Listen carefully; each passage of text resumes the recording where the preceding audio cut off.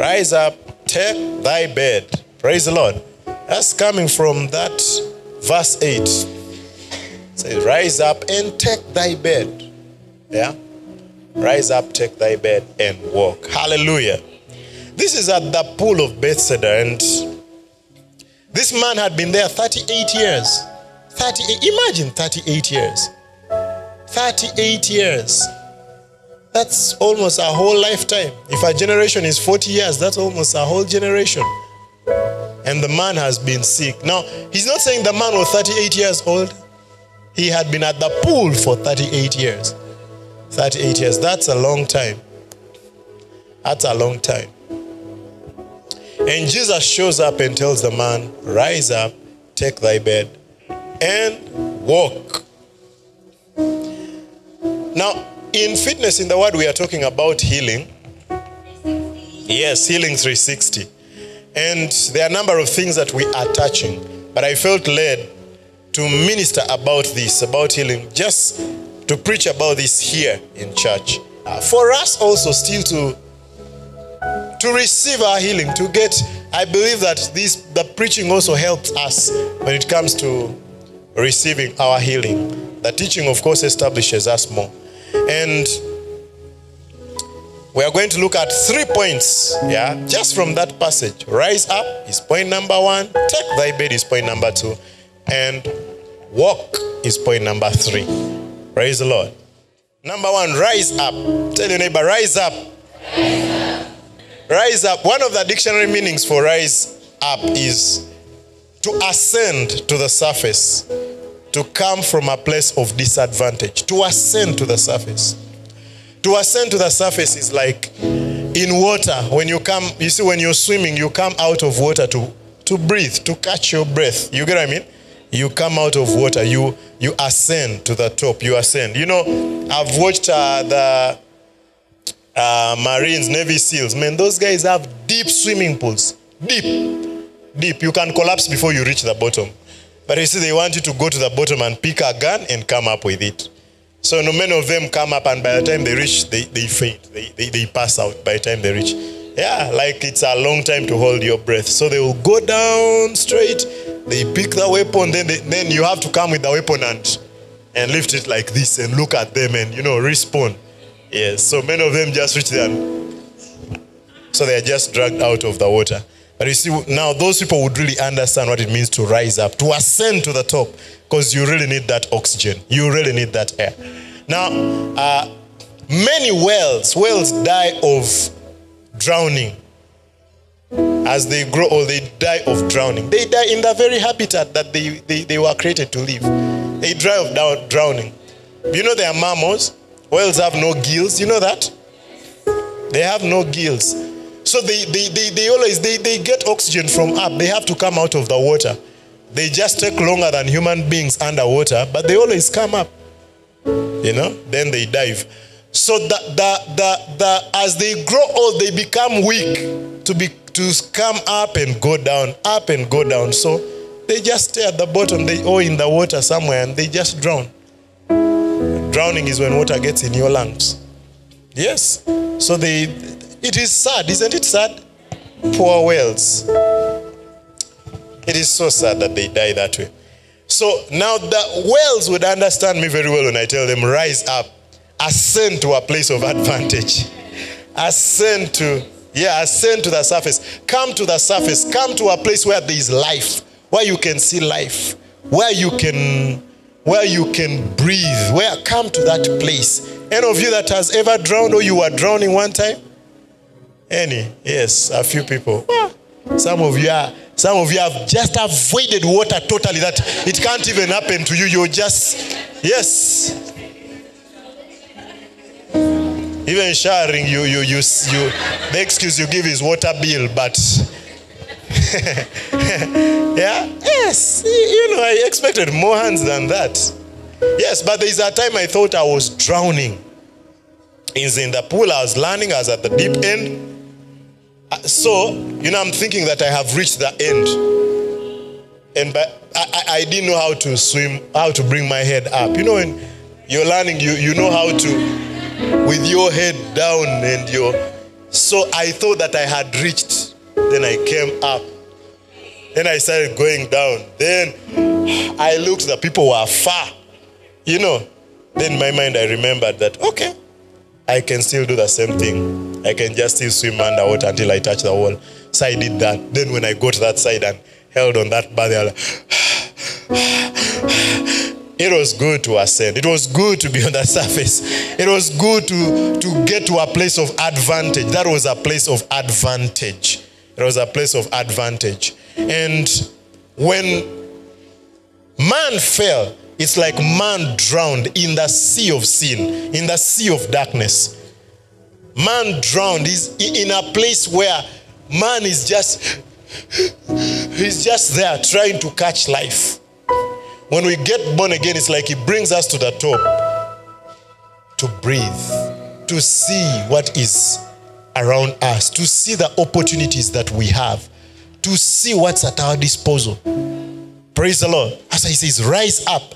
Now, this is what he said to the man at the gate beautiful. This man, I'm imagining the disciples with him. Jesus shows up and the man is like, do you want to be healed? And the man is like, oh, I have no man when the water.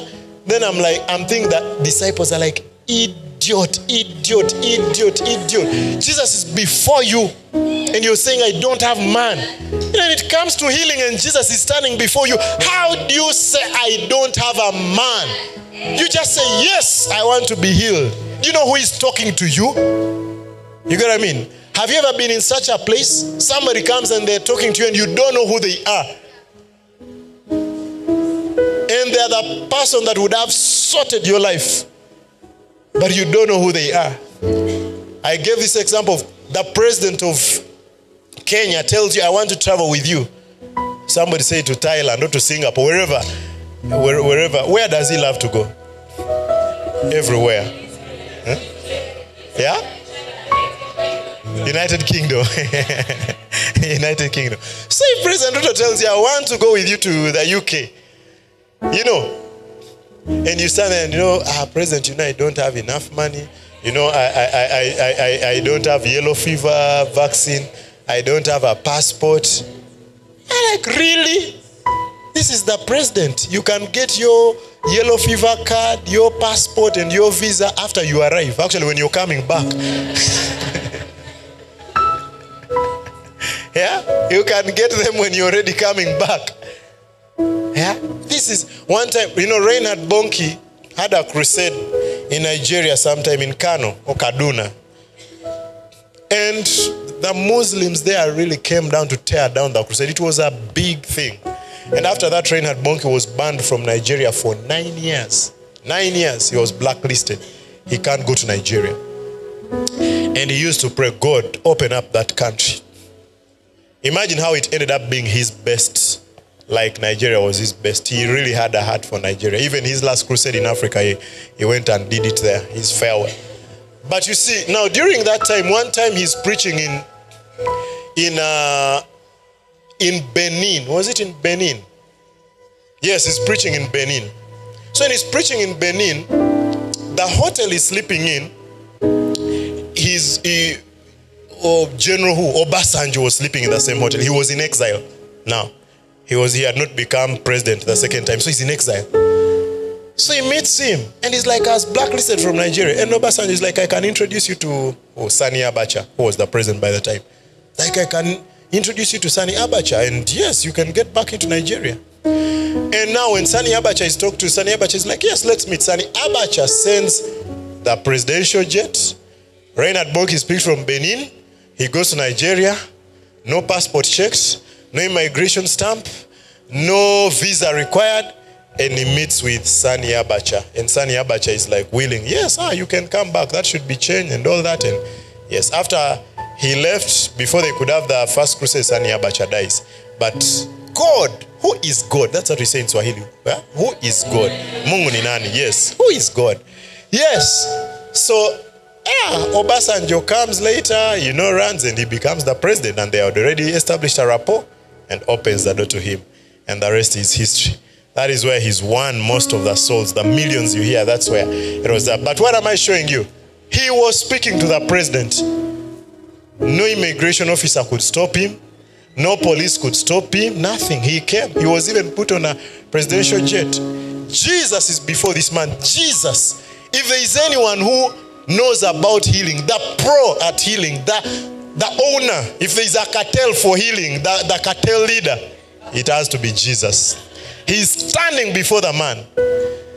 The angel is like, an angel is like what? For drug dealers, like a mule for the drug dealers. You see those people they send to just take a small bag of cocaine, yeah? The angel, if it is healing, the angel is like a mule for Jesus. Jesus is the real deal. He's standing before the man and the man's like, I have no man. Now that's why Jesus tells him, rise up, get to a place of advantage. You're so buried in this sea that you cannot even see the opportunities around you. Lift your head above the water. Smell the good air. Smell the good air. Breathe in the good air. It is Jesus. It is Jehovah Rapha standing before you right now. You cannot be reasoning, I don't have a man. The one you need is here. Praise the Lord. The one you need is here. He's available. He tells him, rise up. Rise up. And that is what he's telling us today. Rise up. 2 Corinthians chapter 4, verse 3 to 4. But if our gospel be hid, it is hid to them that are lost, in whom the God of this world hath blinded the minds of them which believe not, lest the light of the glorious gospel of Christ, who is the image of God, should shine unto them. That the God of this world has blinded them. Then he calls the gospel a glorious gospel. As children of God, why do we live like what we received was not a glorious gospel? You know, we live like what we received was an option. You get what I mean? That you're in employment and you don't seem to stand out. Like you come to church and like, I work for Safaricom, I work for KCB, I work for Equity, I work for wherever you work. So we just feel like we just work in different organizations, but we are all we're all employees. That's how it feels. No big deal. Like maybe we're even at the same level, just different organizations. And at times that's how it feels for Christians. It's like we are just in another faith. Yeah, they are Muslims, we are Christian. No, he's calling it the glorious gospel. In Ephesians, Paul tells them about the glorious inheritance that we have. It's a glorious inheritance. It is not one of the options. This is the only glorious gospel. This is the only glorious life anyone can have. And he wants us to rise up. He wants our eyes to be open to what we have received, to what has happened to us. Let your eyes be open to what has happened. Praise the Lord. That is what this man needed to know. He needed to know what has happened to him. Jesus says, you know, we sing and say, he touched me. Oh, he touched me, and all the joy that floods my soul. Something happened, and now I know he touched me, he made me whole. Now imagine people sing about that and what is going on in their mind is my sins were forgiven. That's all. This glorious inheritance is a very big package. A very big package, very broad. The word for salvation is the word sozo, which means forgiveness. It means health. It means vibrance. It means peace. It means security. Sozo, soteria. It means all that. Life. That is what it means. But if someone will say, he touched me, and yet we settle for less. We should come out and see the opportunity that we have. Praise the Lord. We should come out and see what he has given to us. It says, rise, come to a place of advantage. Hallelujah. He says the God of this world has blinded them. But it is so sad that many Christians have also been blinded. Many Christians. The devil, he knows that he lost you when you got born again. That he knows. It was a loss. And he knows he's not going to recover. You know that? But he still doesn't totally feel at loss. Because it's like, it's true we've lost them. They are gone forever.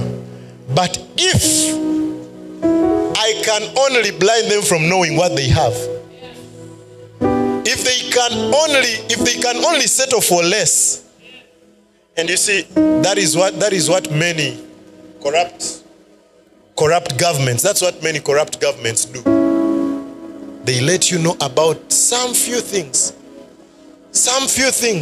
You know, I was being told, we were hearing last week but one, how there is I just know it's a clause. I don't know where the clause is.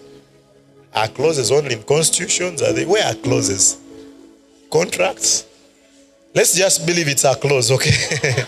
Somewhere in some international documents, okay? That allows Kenya, Uganda, Zambia, a few countries here, to export things on an individual basis. Yeah, to export things with no charge, no tax, no duty to UK and to the USA. That if you make crafts, you make these whatever as wristbands, Kenyan flag, you make what, that you can go and sell. You don't need any middleman, you don't need any broker, you don't need no one to take your money. You get the full amount. Yours is just to pay for shipment and all that. And even there, you're not going to be stopped. How many Kenyans know that? How many people are so good at making those things but are broke? And you look at the opportunity. But why? It is because the ones who know want to benefit alone. So their worry was not that law or that clause was created. They felt bad when it was created because they wanted to have monopoly on that business. But now they're like, okay, it was created, that we can't reverse. Let's just keep them from knowing. As long as they don't know. Let's keep them from knowing. We can continue to be in charge. Yeah? Yes. And I was saying even many businesses have policies that we don't read. And it is like it's intentional for them to make the policies very long and very thin so that we don't read. How many gadgets am I buying in my house? And you think I'm going to read all those policies? I'm going to read for the phone, I'm going to read for the iPad, I'm going to read for the watch, I'm going to read for the heater, I'm going to read for the washing machine. You know, my profession is going to be a reader. You know, and they make them so long, especially the ones that really benefit you. Those are the ones they make tiny. So they will put them in small writings. First of all, they will put in Arabic, then put in French, then by the time you get to English, you don't want. You don't want. And the devil does not, if you get born again, he's lost you. That's a big loss to him. But at that time, he does not stop fighting because he believes that as long as he can get you blinded like he's blinded this world, as long as he can get you to a place where you don't know what is at your disposal, you don't know the truth. He says, you shall know the truth and the truth shall make you free. It is the truth that you know that makes you free. It is not the truth that is written that makes you free. It's the truth that you know. So as long as he can blind you from the truth, and that is why when he called Paul in Acts chapter 26, he says that he has called him to go to the Gentiles, to open their eyes, and to turn them from darkness to light. It was just to open their eyes. Whatever they needed was always there. The forgiveness of sins was always there. The inheritance among them which was sanctified by faith, it was there. But the Gentiles didn't see it because they had been blinded. Sadly, many children of God, when it comes to the topic of healing, they are blinded. Actually, it's Christians who defend sickness. Can you imagine? It's Christians. World Health Organization, who, with all their hypocrisy, they act like they are fighting for health. Isn't it? Governments, they've put NHIF. Everyone is fighting for health. All these fitness clubs and gyms and what, they are promising better health. All the people selling organic food, they are promising health. Everyone. But when it comes to church, it's like we lose our mind. Yeah. So So it's like every human being is more benevolent than God. Everyone thinks health is important apart from in the church. We are down to say, what if God gave it to me? What if God gave it to me to teach some people a lesson? What if God gave it to me to be an example? What if God gave it to me to be a testimony? Really? The world doesn't reason that way. Your boss at work doesn't reason that way. But we think that that is how God reasons. That is so sad. It is so sad. We are blinded. Now that is why he says, rise up, come to a place of advantage. Come to a place, see what is at your disposal. See the advantage that you have. Open your eyes, come out of that water, murky water, come out of it. Yes, water. Telling you swimming in the coast. Those boys from the coast don't close their eyes in the ocean. They open their eyes while they swim. And you see, when I was talking to them, they wanted to make me feel like I'm the one who is weird, that I don't open my eyes. I told them, you're the weird one. So like, so you don't open your, you don't want to open your eyes? I'm like, I don't want. Yes. We don't put salt in eyes, even when we are here. Do you ever get your eye and put salt? The ocean is worse. I've ever tasted that water. It's worse than home salt. But you see, they want to make me feel like I'm the weird one. No, I told them, all of you are the weird ones. Why do you open your eyes in the water? Why do you open your eyes? He said to see. I don't want to see. What should I see? There is salt. You want me to see salt? I don't want to see salt. I don't want. There you see an octopus. It will touch your eye. You better close that eye. Octopus will hold your eye. Yeah? They open, but you see now when you're in that water, you can't wait to come out and open your eyes and see better. You're blinded there in the ocean. Yeah, but you see, when you get out of that water, you want to see, you want to breathe, you want to.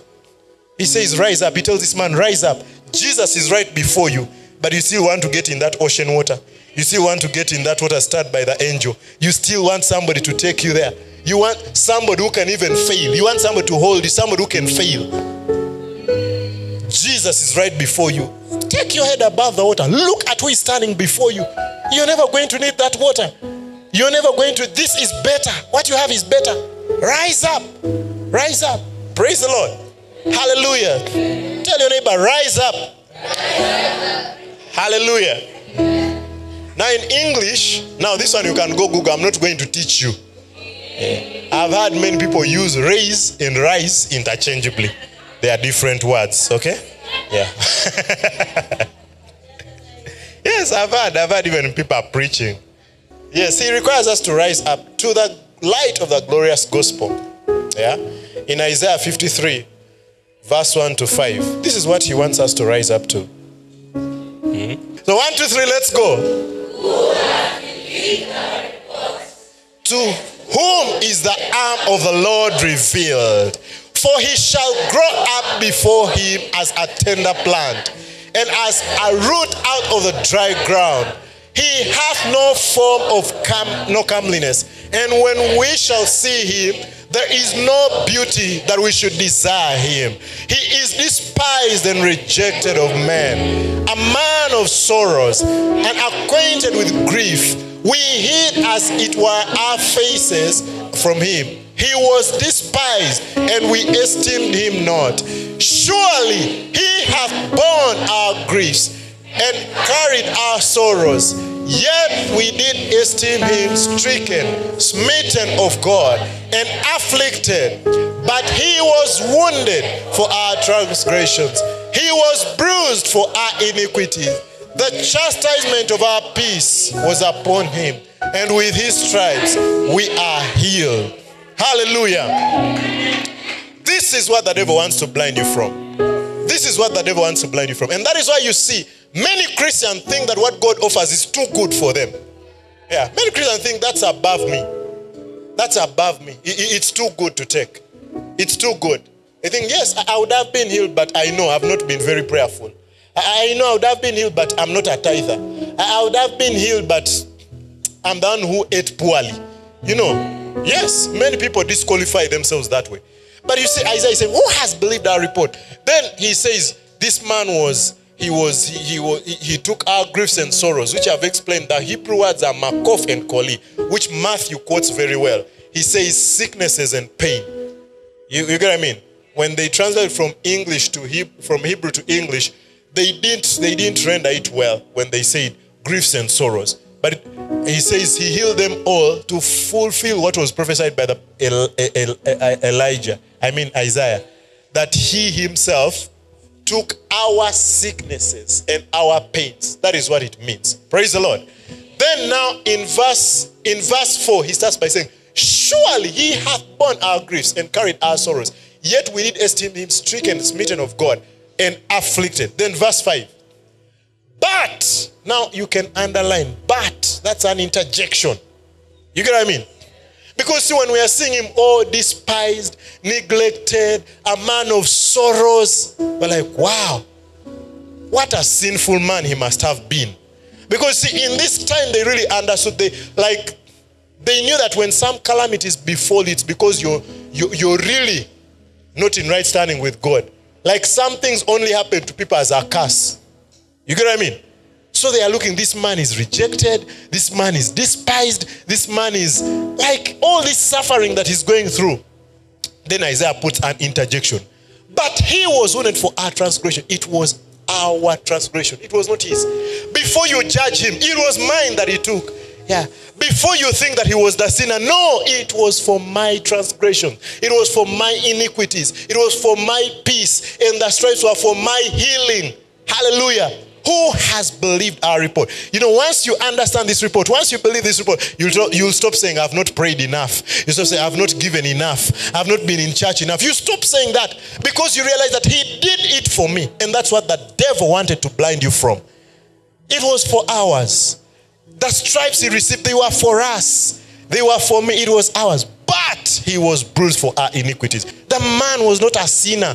The man had no fault. He didn't need healing, but it was for us. It was for us. Praise the Lord. Now that's why he's saying, rise up. See that. See that opportunity. A man who didn't need healing, a man who didn't need forgiveness, a man who didn't need all this, he went and took on your pain. He went and took on your sorrows. He went and took on your iniquities. Why? So that you should enjoy all the blessing that is there. And now imagine how it is an insult to him, or how it is painful to him when you come and say, I think in God's timing he will heal me. I think God has given to me for some. I'm sure Jesus in heaven, you know, I'm just trying to dramatize. Praise the Lord. Yeah. Theology policemen, don't arrest me. But you know, imagine Jesus is hearing you saying, I'm not now you see, I don't think I'm holy enough. I don't think I have that gift. I don't think for me I deserve to be healed. I think I'm just meant to live with it. It's not that bad. Yeah, many Christians say it's not that bad. I can live with it. I imagine Jesus in heaven tearing his shirt off and showing you his back. See this? Look at my back. Look at those scars. Look at those scars. What are you talking about? Did I waste time going on that cross? Look at those scars. Do you know what I went through? How do you excuse it? You get what I mean? Yes. So for me, I'm okay just going to heaven. I'm okay just receiving healing. Imagine your mom goes to the village, sells her cow, sells her land, yeah? Rents out her house that she has, and she goes and stays in a small shack to pay for you school fees, transport to school, the fare, and hostel. And your mom comes to Nairobi and finds you. You walk to school. You get what I mean? How does she receive that? She sold that cow. She could have stopped at the house because you would have school fees. But she sold the cow so that you can be on the bus. She paid the bus for you. Jesus would have stopped at just dying. He received the stripes for our healing. And we can't miss it. He emphasizes it in the Old Testament. He emphasizes it in the New Testament. By his stripes we were healed. It sounds like an insult for us to tolerate it. Praise the Lord. He says, rise up, open your eyes, see what I have for you. This all belongs to you. Hallelujah. Praise the Lord. Tell your neighbor, rise up. Get to a place of advantage. Then number 2, take thy bed. Take thy bed. Here I use the bed as his possession. His possession. Yeah. God wants you to have a grasp on what belongs to you. Yeah. Yeah, that's faith now. Now that you have seen, now that you have come, your head has come out of the water. You've seen the place of advantage. Are you going to step into it? Are you going to receive it? Are you going to accept that this is mine? Yes, katalambano. Yeah, that's the Greek word for seizing. Taking, take a hold of it. So we've seen. Are you going to take it? Yeah? Once your eyes are open and you've come to the top, don't lose it. Don't lose it. Don't know things and then you don't let them work in your life. That is sad. And for many children of God, it is that way. And that is religion. That's how we go back to religion. You get born again and you're so excited about healing. You see, you're excited about being filled with the Holy Spirit. You're excited about speaking in tongues. You're excited about everything. And after some time, you lose sight of it. You lose sight of it. John chapter 14, verse 1. This is a very good command, a very good instruction to us. This is not a suggestion. Sometimes we read the words of Jesus and we just feel, wow, this guy must have been a poet. He was, that's what we feel like he was just saying some nice things. No. Yeah. I was not rhyming. He says, let not your heart be troubled. Yeah. In other words, whenever your heart is troubled, you're the one who let it. Yeah. And now he is instructing us. He's not giving us a suggestion about what we can do. He's telling us, let not your heart be troubled. Let not your heart. You know what excites me about such scriptures? Whenever I read such a scripture, what excites me is that it is possible. Otherwise, he would not have required it from me. So whenever I read a scripture like this, I'm like, wow, man, he believes in me more than I believe in myself. Like, as in, he really, really believes in me. There are scriptures I read and I'm like, God, you really believe in me. You really believe in me. Like, I don't see my potential like you do.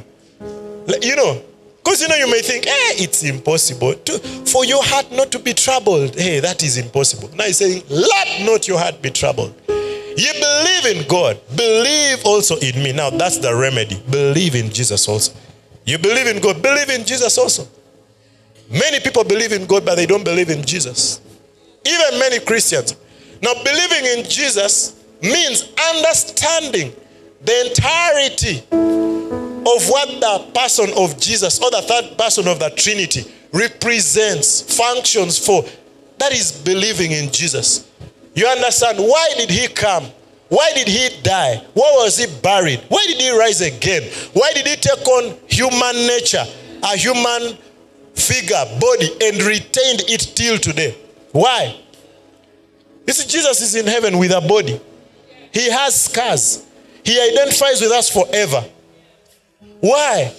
Now that believing in him means to understand what the Jews, these people believed in God. And they believed in the true God. They believed in Yahweh. Real, for real. But they didn't believe in Jesus. And that is why he always emphasizes, believe in me also. Believe in me also. Because our only advantage is in what Jesus did on the cross. Our only advantage is that he became a substitute for us. He took our place. And whatever the devil had against us, he said, devil, put it on me. I'm here.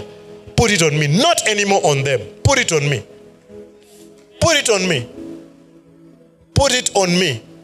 Praise the Lord. Now that's what he's telling him. Believe. As long as you don't believe that, your heart will always be troubled. That is the remedy. Isaiah 26:3. He keeps him in perfect peace, whose mind is stayed on the Lord, for he trusts. You trust Jesus? Yes. If it is believing in God, even demons believe and they shudder. They tremble. Demons. So it is not enough to believe in God.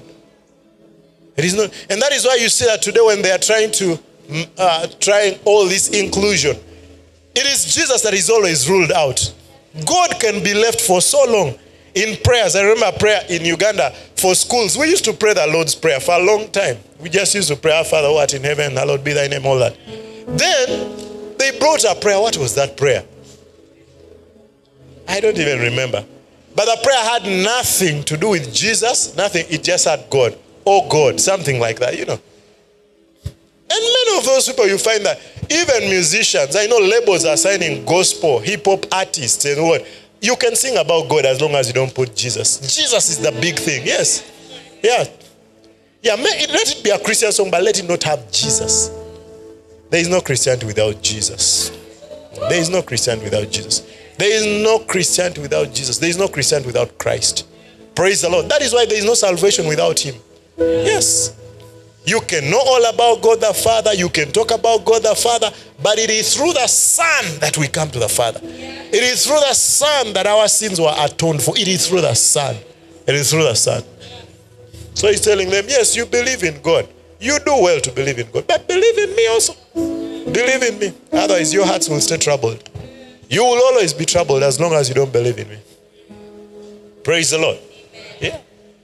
That is how we take a hold of it. That's how you take thy bed. You've seen the good life. Believe in Jesus. He's the one who was wounded for our transgressions. He's the one that was bruised for our iniquities. The chastisement of our peace was laid upon him for our peace. And by his stripes we are healed. Believe in Jesus. Hallelujah. Hallelujah. Matthew 15:22-29. That lady is a real hero. We should make a movie about that lady. Yeah. And behold, a woman of Canaan came out of the same coast and cried unto him, saying, have mercy on me, O Lord, thou son of David. My daughter is grievously vexed with a devil. But he answered her not a word. And for you pastors not responded to your message for just 8 months. By the way, you've even left church. It's not yet a year.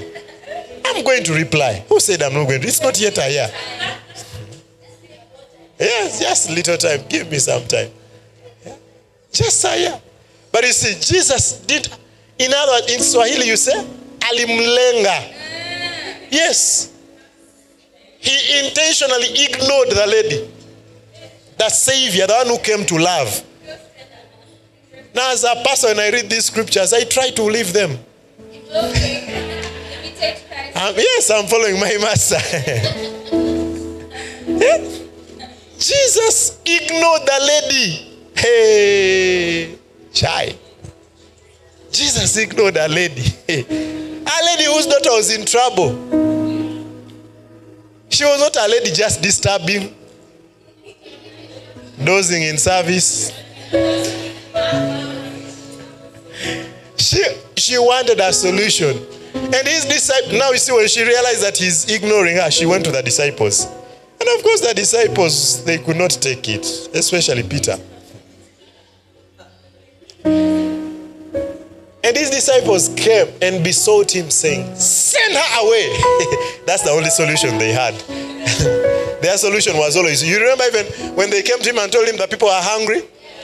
They told Jesus to send them away. Their solution was always to send send people away. Yeah. You know why? Because they were immature. Yeah, even the children, yes, they were sending the children away. And that's what immature parents also do. Parents fear, they fear tantrums. Why? Because the parents themselves are self-centered. They fear to cause a sin. Yeah, so if a child is doing something, they say, go buy for her chocolate. Instead of dealing with the issue. He say, yeah, go buy for her bread. Go, and auntie's going to buy for you bread. Aye, but it's because that's how the parents were raised. So these disciples were raised that way. They were raised to throw tantrums. So send them away. It's a sin. Look at how people are looking at us. Yes. Send them away. Yes. And verse 24. But he answered and said, I am not sent but unto the lost sheep of the house of Israel. Then came she and worshipped him, saying, Lord, help me. Now you realize what you said? Let not your heart be troubled. This lady didn't let her heart be troubled. Jesus, the one who is meant to love you, is ignoring you. Yes, or us, pastor doesn't say hi to us and our heart is troubled for the next 20 years. It's the story we give everywhere. That pastor, that pastor, that pastor. You know, this lady was not distracted. You see, offense is normal a distraction.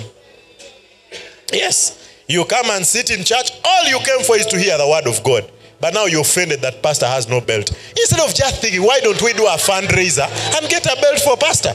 Why don't we talk to the finance team and we see if his salary we can add allowance for belt? You know, you just get offended and you miss the word. Yeah, vitu ndogo dogo, yes. Yeah, you know.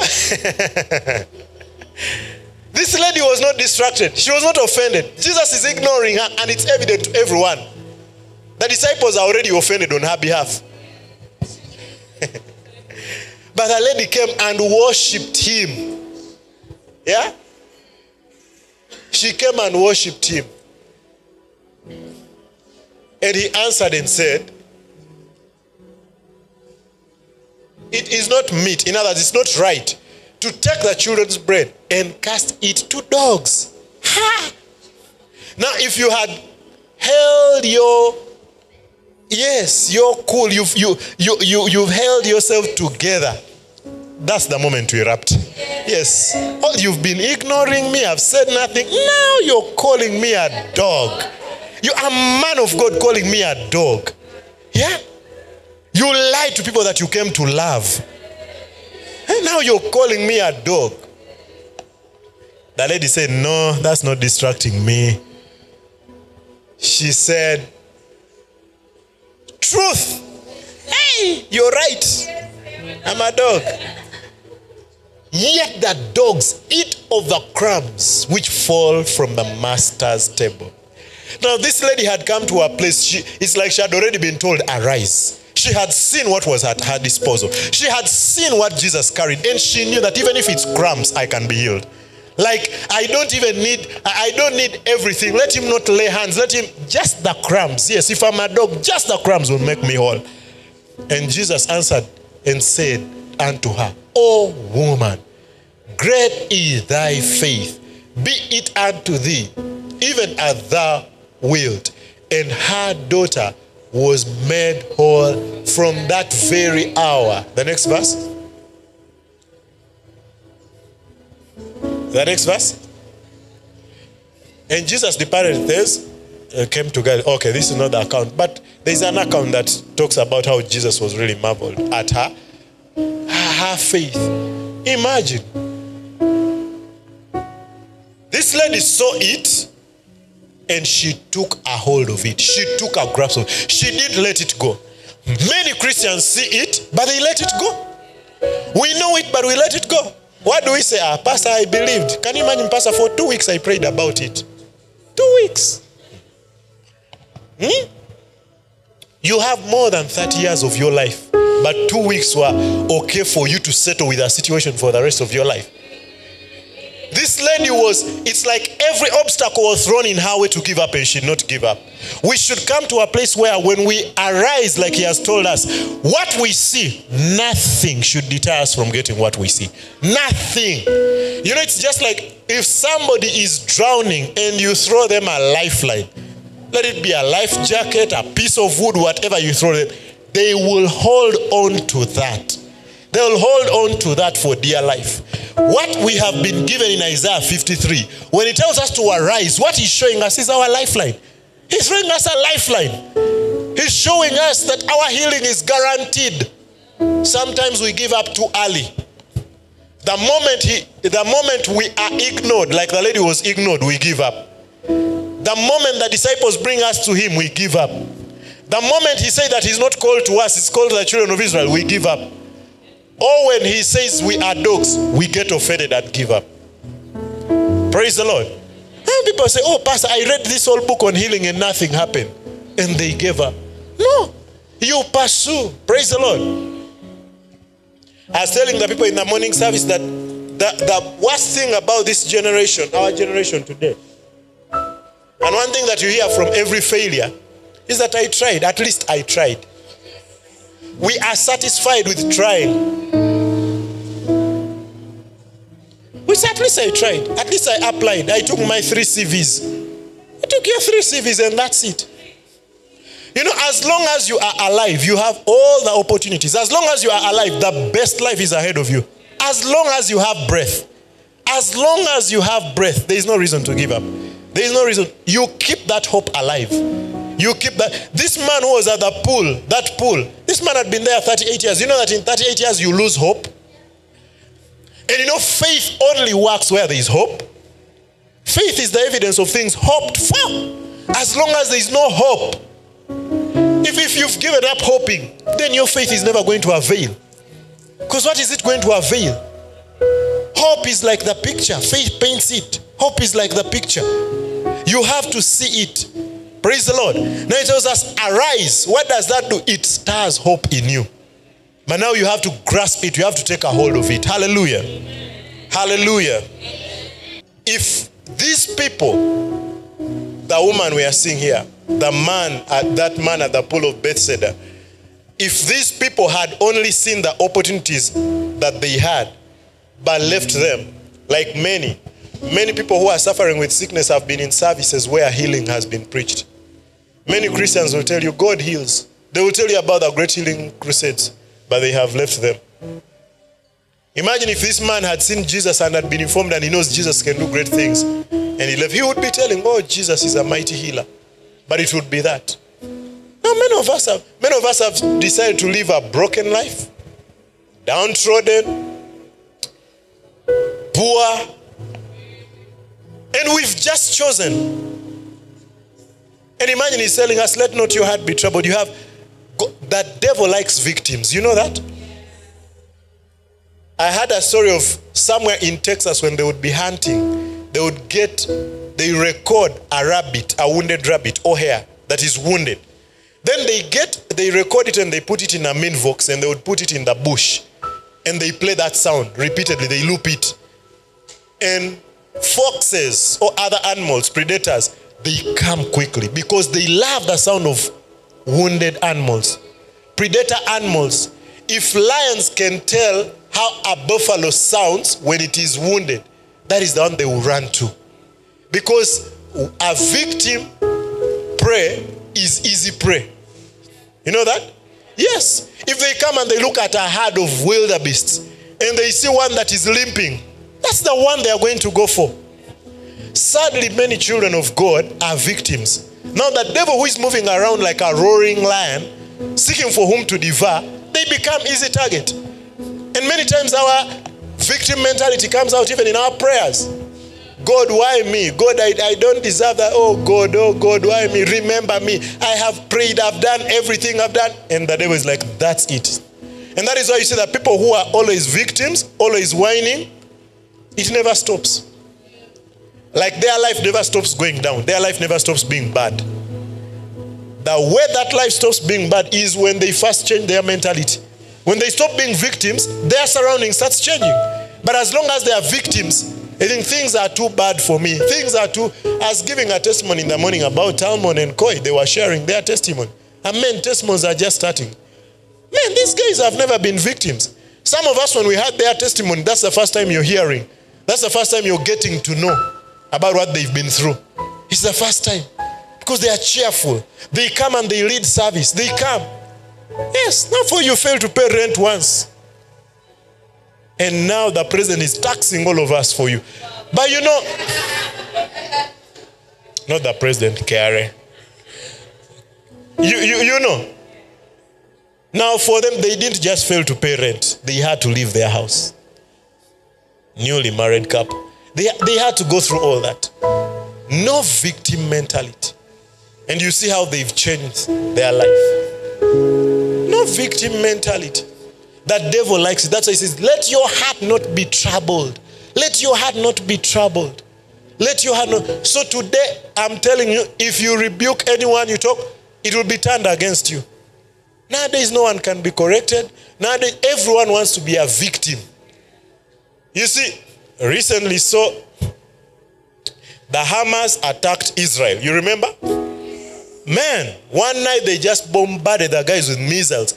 They took people, you saw those videos, they took people from the streets, civilians, innocent people, they are shooting them. Israel retaliated. Now, of course, there are many innocent people that are dying. War is bad generally. But you know, now people are pleading for mercy. For the Hamas, they are now the victims. Like, you know, at least if it was for the other Palestinians, the civilians who are being collateral damage, now that's... But the Hamas, these are terrorists. These are guys who walk up to just kill people.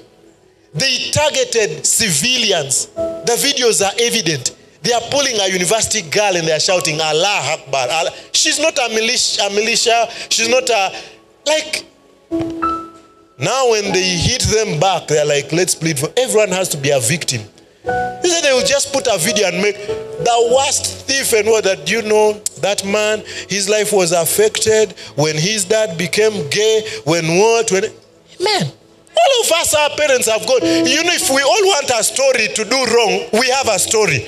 Yes, I can go steal. There is a time my parents didn't have school fees. We can all become whatever we want. There will always be an excuse. Victim mentality.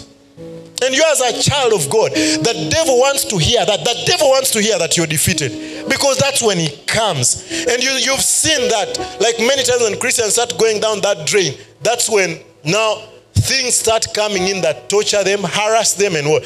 I've seen, you know, being a pastor for all these years, there's a lot that I have seen that of course helps me to make some of the conclusions that I make. But I have seen a number of people even in this ministry who, if I told you, you would not even believe what they have gone through. You know, now just look like, is it this month or this Lucy, this month? Yes. And last month, Lucy has lost over 3-4 people, close people, dying. She's there in the burials. She's spending money. She's a main person. Lucy stands here and serves like she has no problem. She came and served during Virtuous Woman. She left, they were doing the burial. She left there and she came here. Another time it was like that. Her dad is hospitalized, bedridden. She's the one paying all these bills. She really supports her family. She's doing all these things. And she comes and she stands here. And you just see her serving. And there are many people like that here. There are many people. I told you about Pastor Mary Kelly. I went to East Pokot, found Pastor Mary Kelly. They had not had water for how long? And Pastor Mary Kelly knows that she can call us for any help, anything she needs. Imagine. You know, now, here you get in trouble when there is no water. And you mean there is no water because you don't have water in your toilet and your shower. That's what you think. But you have drinking water, 20 liters you've stocked. You know, you can go to a neighbor. Now, you know, in East Pokot, when you say there is no water, it means there is no water. Yeah, there is no drinking water. There is no neighbor you're going to go to and say, help me with a jerrycan. There is no water. Months. And she's there serving the Lord. So sometimes the victim mentality is actually pride, but people don't know. Yes. Yeah. Yes. We think that we are the ones who have suffered most in the world. We think that our suffering is unique to us. Let me tell you, none of you has gone through any suffering that is unique to you. I'm not underplaying what you're suffering or what you may be going through. But let me tell you, you're the one who has chosen to be sad. You're the one who has chosen your life to be that way. You're the one who has chosen. Yes. You're the one who has chosen. Don't be a victim. When you see what God has put at your disposal, when you see the word, how do you pray not as a victim? You come up and you say, blessed be the name of the Lord. You say, yes, the Lord, He daily loads me with benefits. He always causes me to triumph. You know, that's how you pray. Otherwise, the devil is going to hear that victim mentality. And he will come. And you realize that everyone who has a sad story, it's you they come to. And then, you see, after you discuss, you're all happy because you've competed at who is suffering most. Have you ever seen people like that? Hey, this is siku. Things are hard. Even me, hey, let me tell you. Yes, even me, I was just kicked out of the house. But, yeah, things are gay. Yeah, yes, such a too. And say, yeah, you and me, even last night I don't have food. Even, now you see, you're all victims. No one is going to help the other. all you're going to live with, you're going to be satisfied that your story was worse than the other one. You're just competing who has the worst story. Who is most to be pitied? You're competing to be pitied. People say, this pastor is not so loving, this pastor is not... Let me tell you the truth. God called me to raise soldiers. Praise the Lord, yes. Yeah. So sometimes when people are very wimpy, they come to our church, at times they will leave. And it's okay. Praise the Lord. There are people who will pamper you, and one time they'll get you ready to come to be challenged. to be challenged. But that's not me. Praise the Lord. Yes. I want you to rise. Rise up. Yes. Yeah, take your place. Take your place. Don't be bogged down by what the devil is doing. Because you're giving the devil credit. Look at Job. Job lost his family. Job lost donkeys. Job lost camels. He lost everything. And the Bible says when he showed up, what did he say? Blessed be the name of the Lord. That was the first that came from his mouth. And has anyone to just, why me, Lord? Why me, Lord? Why me, Lord? Why me, Lord? Why me, Lord? It would be Job. Jesus is telling the disciples because he knew. He told the disciples, you're going to face tribulation. He says they are going to throw you in prison. They are going to kill you. Jesus is telling them. Literally, Jesus is explaining to them, actually, you're the victims. Yeah, here you're the victims. But I don't want you to, I don't want that to be the thread you hold on to. Yeah, but you're the victims. They are going to choose to murder you. They are going to behead you. They are going to throw you in prison. But be of good cheer, for I have overcome the world. Be of good cheer. Be of good cheer. And he tells us in Hebrews that none of us has suffered like he suffered, to the shedding of blood and fighting against sin. None of us. We can always come up with our head high. Many people, I've seen many people, as I've ministered healing, I've seen many people receive healing when they stop playing the victim. Gladys is one of the testimonies of the people that were still a victim. Yeah, but most people you will see, people come up, they try to walk when they try to, they've come for the meeting. I have come to be healed. You remember the lady that was healed in Homa Bay? Was it the second day? The lady whose son brought, and she was even meant to go to hospital. With all that medical documents that she came with, her feet swollen, and she says she came, and she's like, she was standing that whole time, because she told us she could not stand even for 30 minutes. And she said she was standing, she was running around. You could see that that lady had chosen to get out of that situation. Praise the Lord. Hallelujah. When you rise, when you see what God has called you for, when you see what he has prepared for you, you stop. You see, a victim, this is what it says. When you are a victim, this is what it says about your life. There is no hope. I'm here forever. I'm here forever. That's how you feel. I'm here forever. One time we were put in a prison cell there. You see, I didn't become a victim when I was in the prison cell as Central Police. I preached to the guys who were there. Yes, I was a victim. I was put in. It was unfairly. No statement was made. Police officers were bribed. It was just corruption. It was all that. But I was put in. And I was in the whole night. I led people to Christ. I knew that that was not my end. I'm not a victim. And that was not my end. That was just, and I got out the next day, and the next day it was fitness in the word. I got out in the morning, went home, showered, came and preaching fitness in the word, as if nothing had happened. Yes. Yes. And it is not my story. I don't say, oh, I've suffered for the gospel. I was put in Central Police. I've suffered for that. No, I've not suffered yet. Nothing. Nothing. Nothing. Praise the Lord. Yes, so a victim means this is where I want to be. And if you see many victims start enjoying where they are. Yeah. When you bring solutions that would get them out of that place, they don't want. They are so used, yes. Victims will get jobs and keep losing them. Because they are so used to a place of where people give them handouts. They now enjoy. You see, it's like a drug. You enjoy sympathy from people. It's like a drug. Yeah.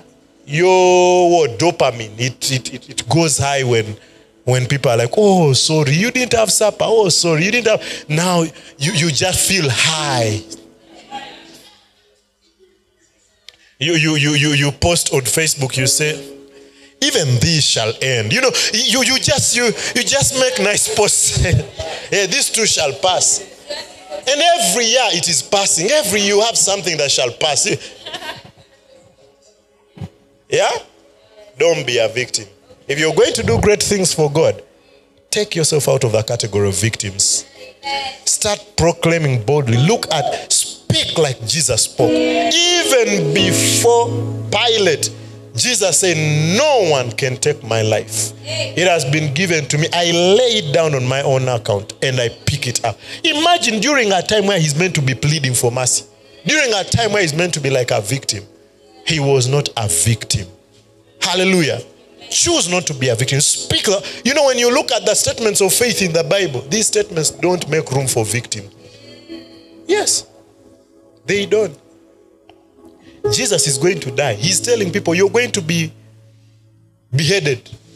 You're going to be, but be of good cheer. Like, why not tell us what will happen after we are beheaded? You know, he will tell them, yeah, they may behead you or not, but let me tell you, there is a crown for you. You guys will come to heaven. I'll have mansions for you. And what you live in this world, so be of good cheer. No, Jesus doesn't use that. Just says you'll be beheaded. You'll be arrested. They'll throw you in jails. They will do this and this. But be of good cheer. I have overcome the world. And that is why Paul says, our light affliction is but for a moment. And the devil feels bad. You know, the devil was crying when Paul was saying that. You knew? I know that I was the only one who knew. Yes, he was crying because like, with all we have done, he's still writing about it as light. Because the devil had utilized his entire arsenal to get Paul down. And Paul is still saying, our light affliction. Our light. Like he's not even felt it. He's calling it light.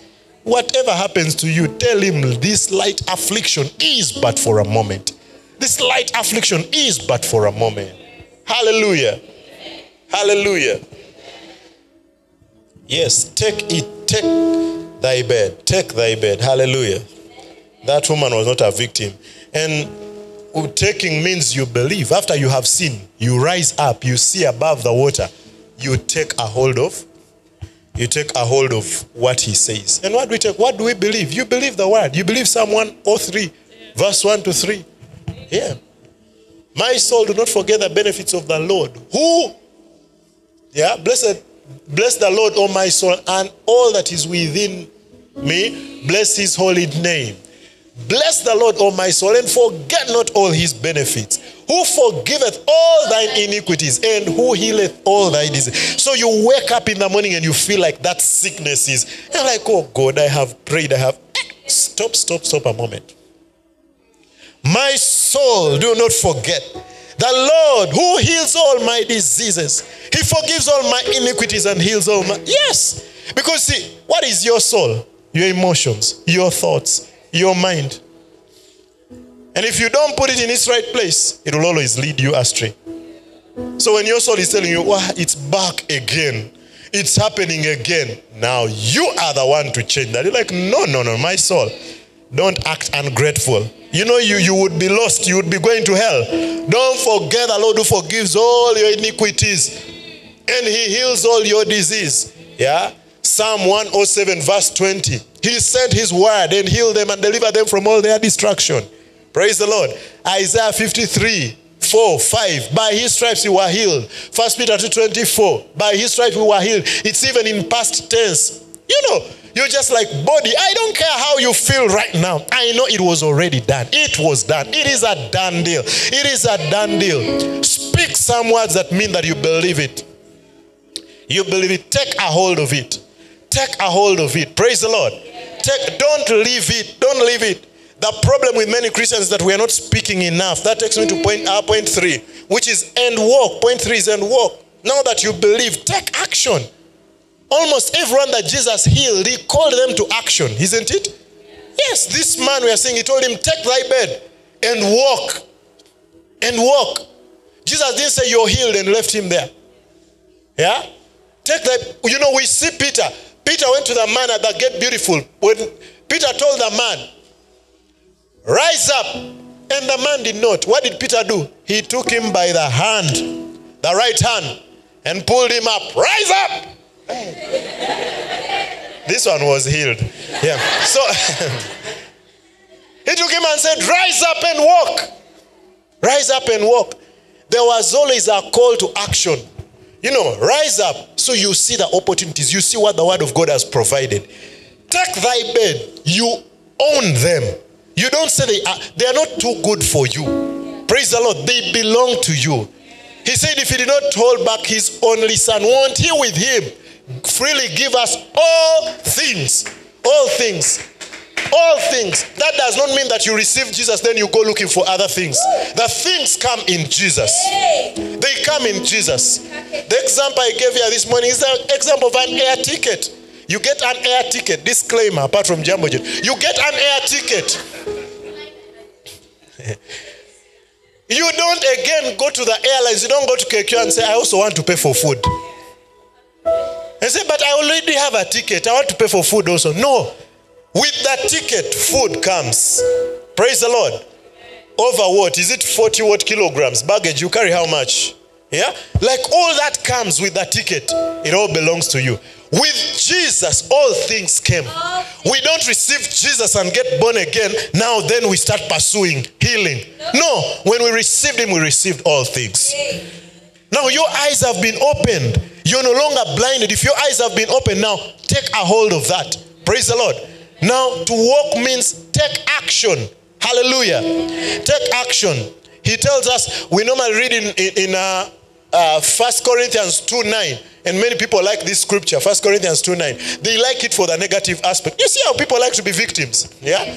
But as it is written, eye hath not seen, no ear heard, neither have entered into the heart of man the things which God has prepared for them that love him. Then because we are playing victims, we normally stop there. We are playing victims, we normally just stop there. We say, eye has not seen, ear has not heard, neither the hearts of men perceived. We stop there. And we are so excited not to have known. We are so excited not to hear. Yes. We put it on a jumper. Yes. I'm telling you, I may not know. I may not have heard. But what the Lord is about to do, I may not. Victim. Let's read on. But God has revealed them unto us. Those are the things we've read in Isaiah. Praise the Lord. In case a sickness came to me, I'm not among the eye that has not seen. I'm not among the ears that have not heard. I'm not among the hearts that have not perceived. I know because God has revealed it to me that by his stripes I was healed. That he sent his word and healed them and delivered them from their destruction. It has been revealed to me. It's been revealed to me by his spirit. It is no longer hidden. Praise the Lord. It is no longer hidden. I take a hold of it. I take a hold of it. It has been revealed. When he says rise up, he brings you to a place where he opens your eyes. I know what is mine. I know what belongs to me. Hallelujah. Praise the Lord. Praise Jesus. And that when we are walking, the first action we take is to confess and to speak. Like I told us, today few people, and you know, many Christians are criticized for claiming and confessing. They are criticized, just a bunch of claim it, take it people. You know, we are criticized that way. But you see, that is Bible. You can't take that away from faith. When you read Mark chapter 11, verse 23, he tells us to say more than he tells us to believe. Yes, so many are believing, but they are not saying enough. Many testimonies, I was even sharing a bit in the morning, but many things, if you've been here for a while, you've seen some of the things we've been through as a ministry, many of the testimonies, and you heard these things said before they ever happened. They were said for long. We said, God is going to do this. God is going to do this. We are walking into this. And they happened. Praise the Lord. We say no one is going to die of COVID. We're on the first lockdown. And we kept saying that. We kept saying it. And it happened. To confess means to say the same thing with God. Not the same thing with how your body feels. Not the same thing with what the news said. Not the same thing with what the doctor says. Imagine the doctor tells you, go home, you're okay. And you don't feel okay. And he tells you, yeah, in a week it will be gone. And you believe him. You tell people, yes, even when people are helping you, you say, yes, I was discharged. The doctor said I'm okay, I was discharged. You believe him. But when God tells you you are okay, because of a small feeling you have, you say, no, I'm not yet okay. I'll be a liar if I say I'm okay. I don't want to. Yeah, faith does not mean denying. Yes, faith does not deny that it's there, but faith denies its power over you. By the mere fact that you can't confess what God has said, it means that faith has denied you power. I mean that you don't have faith to deny its power. It's influencing that you believe a document more than you believe this document written over 2,000 years ago, that document of God that has never failed. that has been time tested and proven. Praise the Lord. Hallelujah.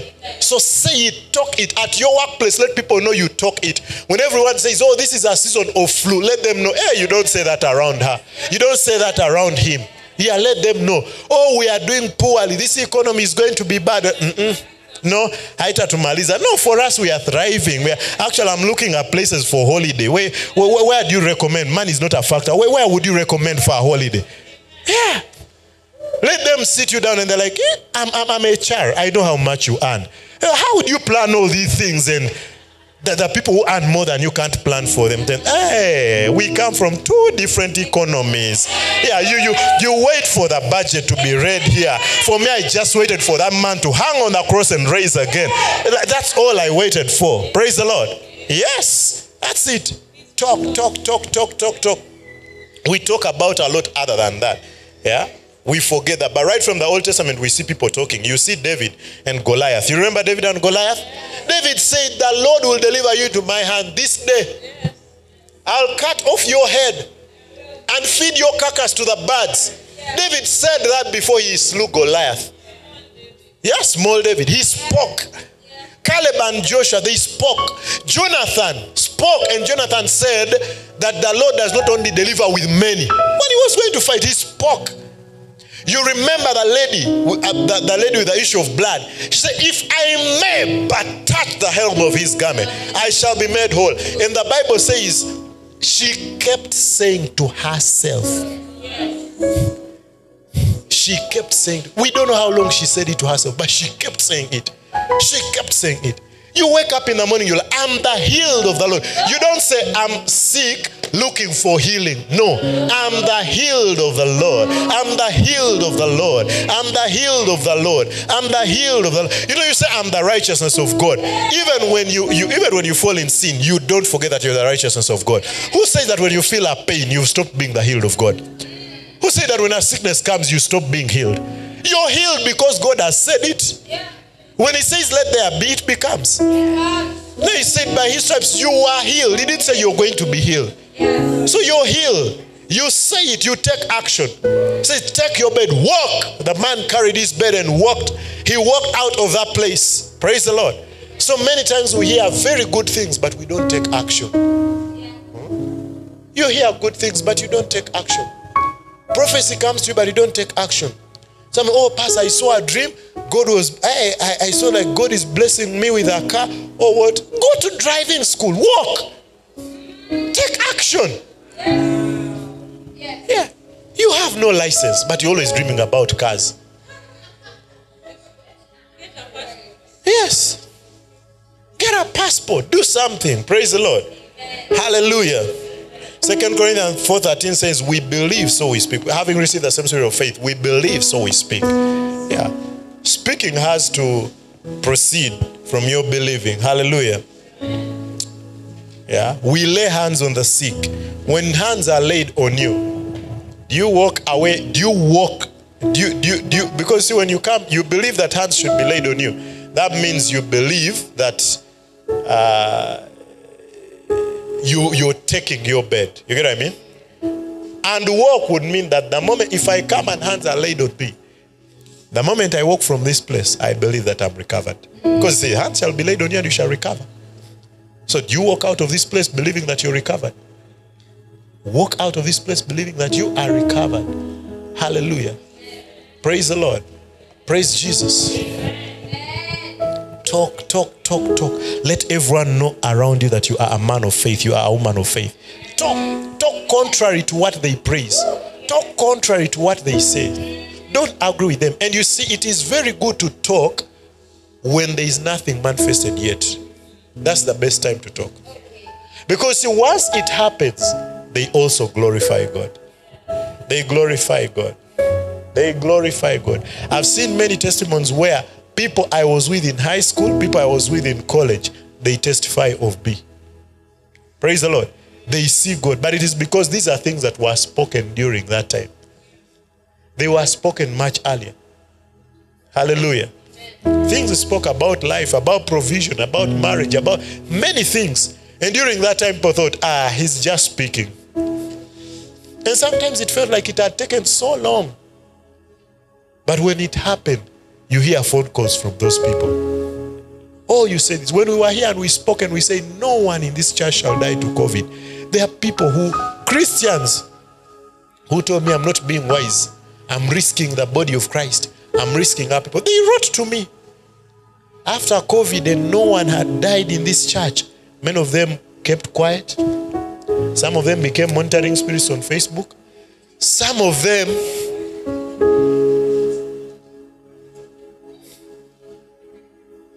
them say, we like your faith. We like your faith. What are they doing? They are glorifying God. They are glorifying God. He silences them. So speak. Speak. As your boss thinks that they are the reason you are there, let them know that you look up to the hills. And where does your help come from? It comes. Yes. Let them know that. And when they will see you ascending into the horizons that God has prepared for you, they will glorify Him. They will say, surely this is God. It is a good thing to have faith in God. It's a good thing to believe in God. Hallelujah. Praise the Lord. Let's get up on our feet.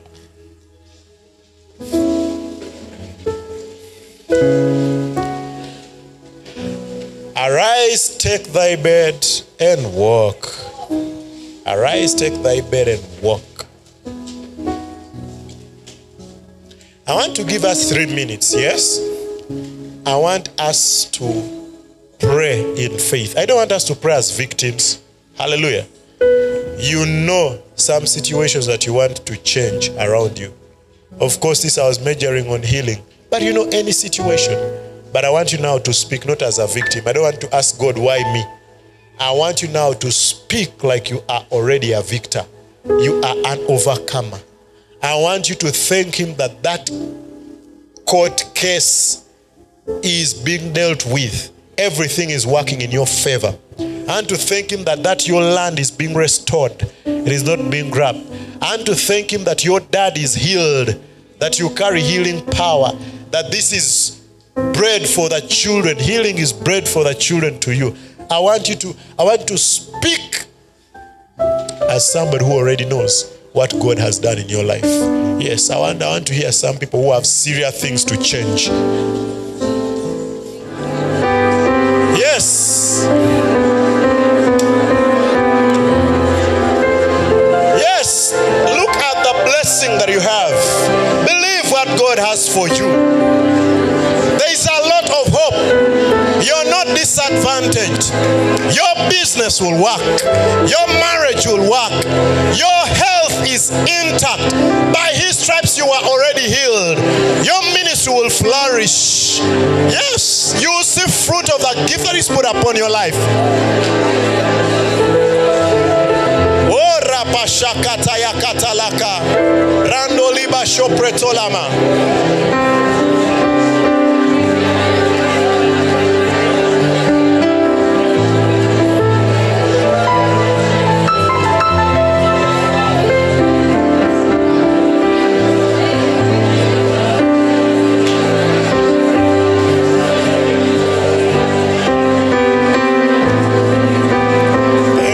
Jesus. Father, thank you for everyone that came today. Thank you. We are all believers here. My desire and my prayer is that all of us will take a grasp, will get a grasp on what you have for us. That it will never be looked at as too good for us. That we know it is at our disposal. We are not going to be victims anymore. Thank you for your love, Father, I pray. Let your love be so real to everyone here. Make your love so real. If there is something that people will walk out of here with, let it be that you love us so much. And you've prepared a table for us in the presence of our enemies. You've prepared a table for us. Thank you, Father. I give you glory and honor. In Jesus' name. Amen. Celebrate the Lord with might and clap.